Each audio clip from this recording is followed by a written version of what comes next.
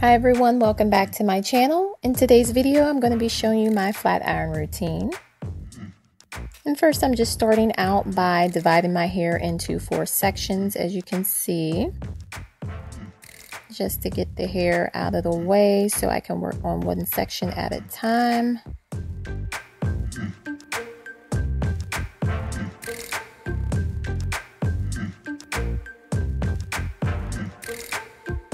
And then I'm just taking my Tresemme Thermal Creations Heat Protectant and I'm going to spray that in my hair as I flat iron it. And I'm using my Sedu Professional flat iron, which I did recently pick up on Amazon for about 65 bucks, I believe.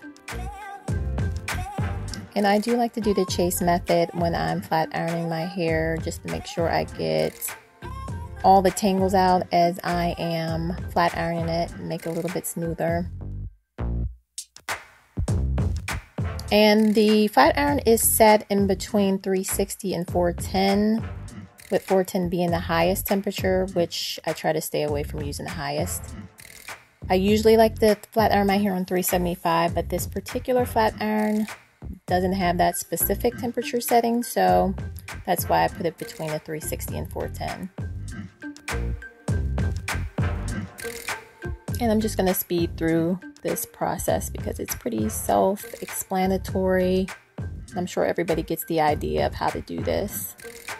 And definitely always use heat protectant when you are flat ironing your hair. You don't want to burn your hair off.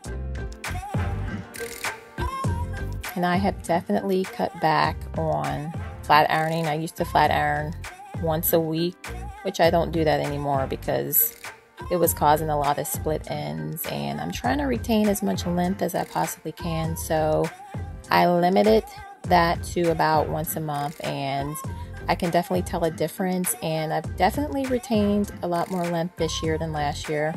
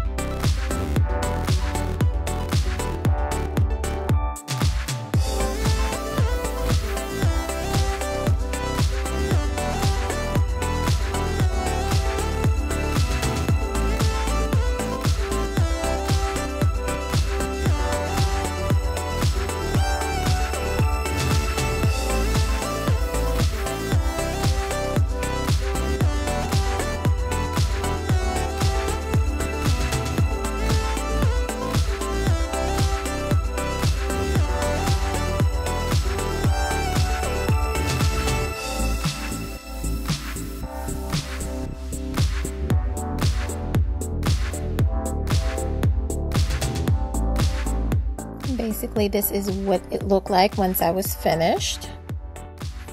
And here's a view from the back.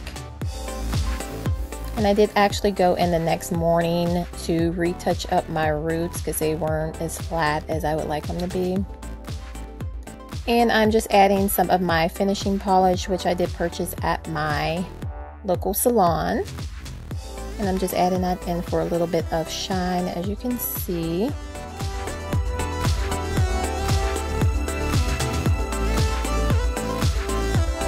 So basically, this is the finished look. Thanks everybody for watching, and I will see you in the next video.